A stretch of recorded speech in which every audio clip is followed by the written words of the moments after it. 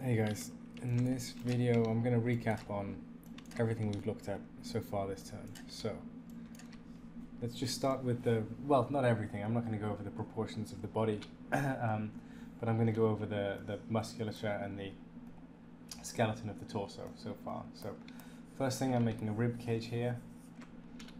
So I just want to make a basic egg shape, right? Proportions of the rib cage relative to the head, 1.5 heads high, or at least from the bottom of the 10th rib to the top of the sternum. We do have 12 ribs, meaning that it's the rib cage is a little bit taller than 1.5 heads high, but the top of the sternum and the bottom of the 10th rib are the landmarks that we use. So let's just make sure that it's fairly eggy from the front and the back view, but and the side view, sorry. But from the side view, our egg is flattened a bit, right, this way. So you want to flatten it a bit that way, so it's going to be wider through there. Then we chop the top off the egg. That gives us the first rib, and we want to make sure that we have a downwards angle. So that plane is going to come down. It's going to be a bit steeper than I've got it. Something like that, right? So that's our first rib. So remember, this is going to be the sternum, so our 1.5 heads high, from the top of the sternum to the bottom of the 10th rib. So the actual rib cage finishes higher, and the two floating ribs go lower through there. Now, we take that distance, chop it in half. That gives us the length of the sternum through there, and gives us where this breaks, the sternal angle.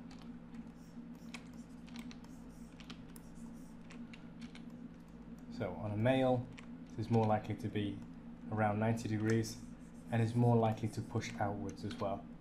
So on a female, we might get that push inwards, and on a male, more likely to bow out the other way.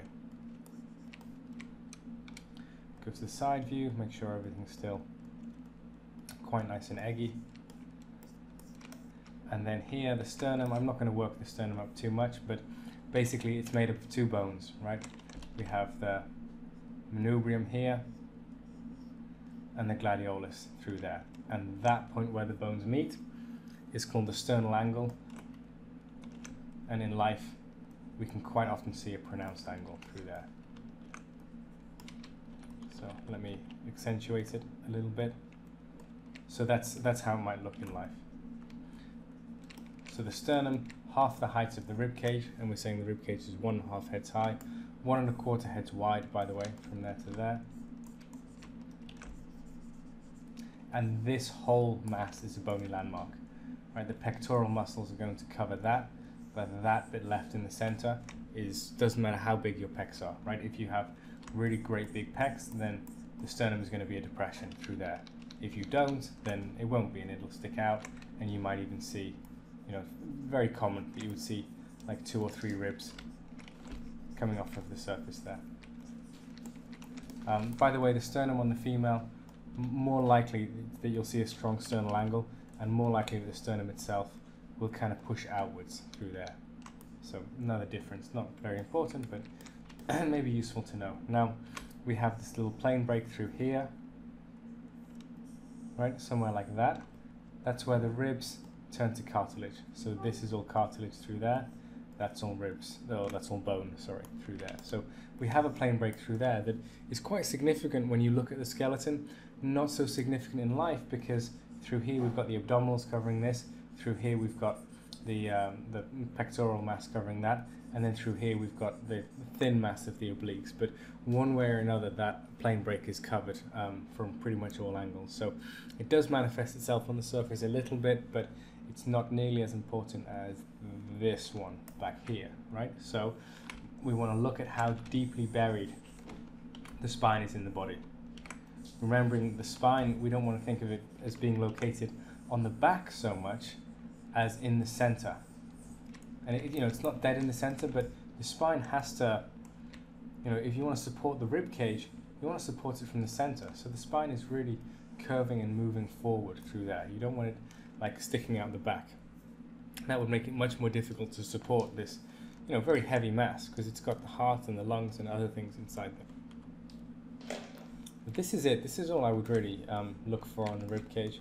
There are always going to be more and more ways that we can break it down, but I don't think it's necessary at this stage. I would advise you to keep an eye on where the egg is the widest. It wants to be about the 8th rib.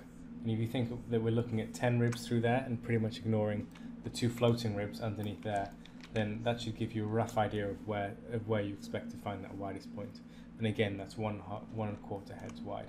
So let's attach some hips through here, which we haven't looked at the hips so much yet, and they are much more difficult. So let's start to look at this. So we're saying 1 head high, 1¼ heads wide, meaning that if we're looking at a male here, the width of the rib cage and the width of the pelvis want to be pretty much the same, something like that. But then it wants to be much narrower from front to back, maybe 2/3 of a head, something like that. Now, one thing I think I can push further in my rib cage there is that forward angle, and then the hips here oppose that movement. They're coming backwards through there. And then as I start to refine these, what you want to do is, so I've started with a cylinder. That's not going to get us where we need to get to, so let's turn it into a bucket shape, something like that. And then we can start to carve out this middle bit. So this would be a hole that runs right the way through the hips. I'm going to leave it solid rather than carving it out, but yeah, that's the baby hole, right? Baby's going in that end, and then we'll be coming out this other end. But for now, let's just make a hole. And then what I want you to really get your head around here is the movement of the iliac crest, because this is where the hips are really noticeable in life. It's not all a bony landmark, by the way. This section is a bony landmark at the ACES, and this section is at the PCIS going into the sacrum, which we'll look at more and much more actually when we look at the legs and things. This section is covered by the oblique muscle, but it's still important to understand, because especially in a thin person, even though it's not a bony landmark, it's still going to influence the form. So what I want to look for is how it comes up, up, up, up, up, and then drops down again. Now at the point where it drops down, it also breaks and turns in towards the body. So you get kind of like something like an S-curve through here. You could chop a mass off there and find a plane that runs down the hips pretty much there. It's normally going to be at a more extreme angle, however you want to look at it. But I would take the hips, go a little bit beyond halfway, and look for at that point where the crest comes down and where it goes in. I feel like this is starting the hips with a cylinder, a bucket shape, and then chopping off the front of the hips. This is how you'll see barmaids conceive it.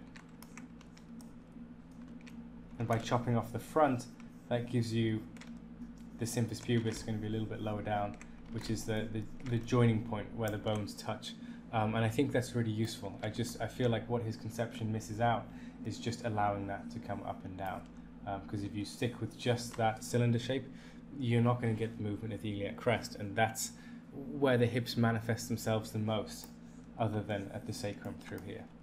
So if I refine this a bit more, and I'm not going to take this to a super polished finish because just would take a little while, but through here, this is the symphysis pubis, right? So if I scoop out a bit more here,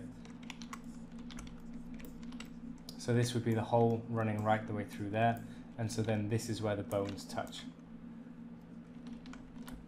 So there is a tiny bit of flexibility in the middle through here, especially in females, and that gets that flexibility starts to open up as you're approaching childbirth, because you need all the help you can get, quite honestly. So yeah, there's a little bit of give through there, and there's a little bit of flexibility through here where we're hitting the sacrum. So what we'll find through here is this is the PCIS, right? So we follow the iliac crest through, we have the ACES through here, anterior superior iliac spine, anterior meaning on the front, superior meaning higher, iliac spine meaning this is the iliac spine or the iliac crest, so it's a bump on the crest, and then that takes us through to the pieces, the posterior superior iliac spine. It's going to be bumped through there, and then buried inside of there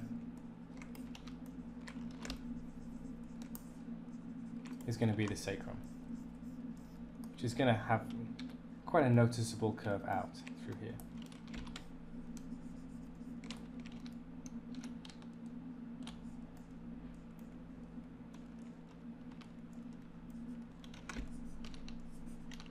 So you see it a little something like that.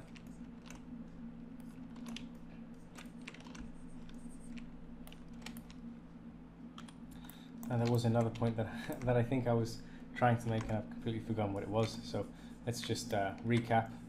There's the iliac crest. That's what we're interested in. Bony landmark through here. Bony landmark back there.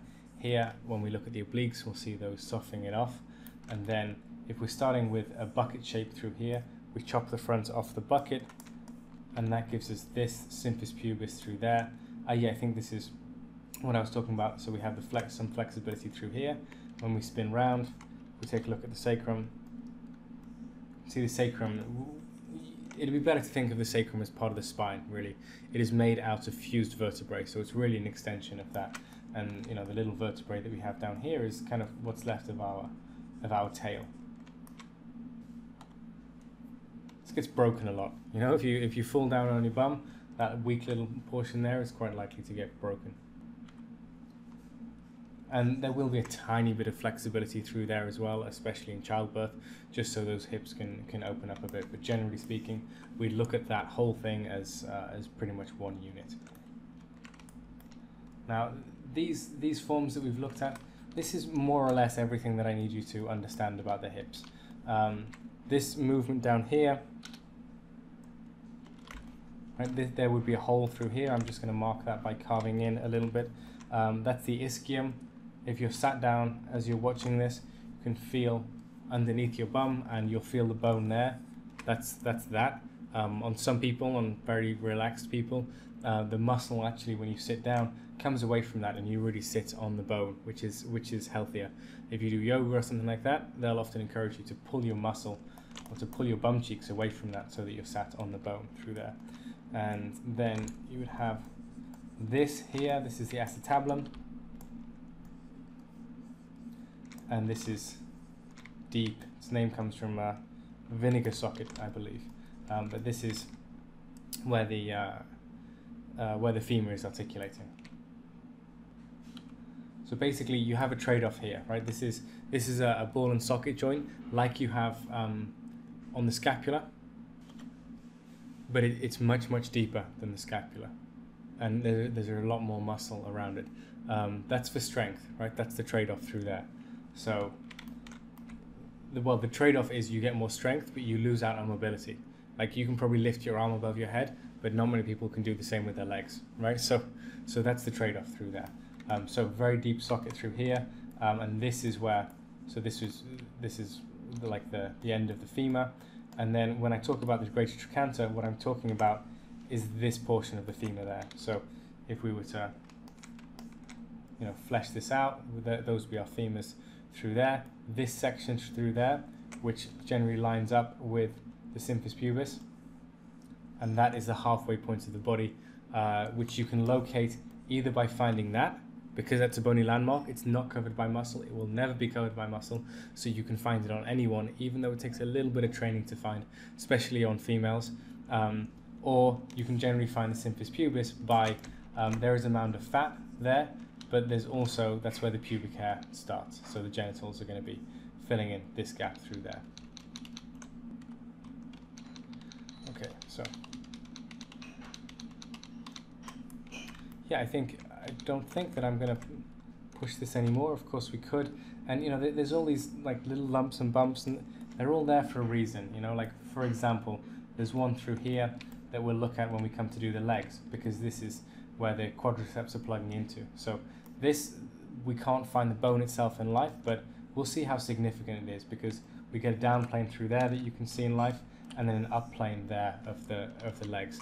So there are more things that we'll look into. This is the anterior inferior iliac spine, by the way. Anterior superior, anterior inferior. And you know, there's a bunch more lumps and bumps that we can analyze through here, but for now, I just want you to get the main proportions. I want you to understand this movement, and yeah, that's more or less it. You know, understanding the triangle of the sacrum is more or less a bony landmark. The lumbar muscles that we've already studied and that I'll recap on are plugging into there, so that tends to soften off the bone a little bit.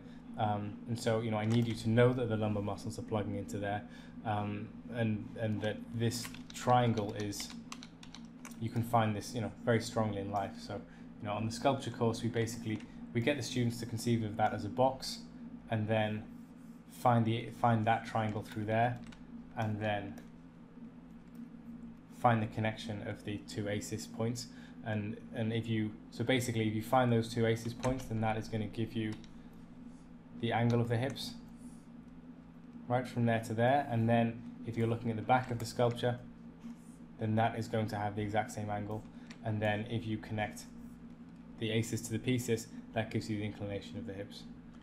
So it's these points that we're looking for, right? When we're trying to figure out where the hips are situated in the model, that's where you're going to get your information from. All of this is buried in muscle, and this, yeah, you've got the gluteus maximus, which is this huge muscle, plus fat softening all of that. But you would see it if the leg was pulled out straight through here, then the muscle will get pulled tight across there, and you might see a little bulge through there that's caused by this bone, which is called the ischium. So this is the ischium down here, and this is the iliac bone, or the ilium, which is why this is called the iliac crest.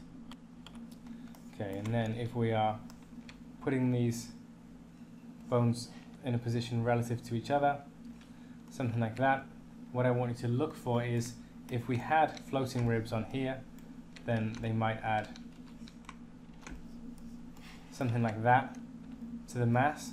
And then on the male, the distance between the bottom of the floating ribs and the top of the iliac crest could be like 2 or 3 fingers, something like that, very, very close. So keep an eye on that. Most people are going to make that distance too long, which is okay, you just need to be aware of it. You look at like Egon Schiele, for example, he puts that distance round about there, you know, really stretches the figure out, but that's a conscious decision. On the female, that's more likely to be kicked backwards. This is more likely to come wider, and this is much more likely to be narrow through there. So you can see straight away that's what sets up the pear shape, which is also accentuated by the fat, but it's coming from the bones. And then the female hip's much more likely to be angled back. That seems to vary from race to race. In black people, it's more likely to be accentuated than in Asian and Caucasian people. All right, that'll do. That'll do for bones. So in the next video, let's put some muscles over the bones.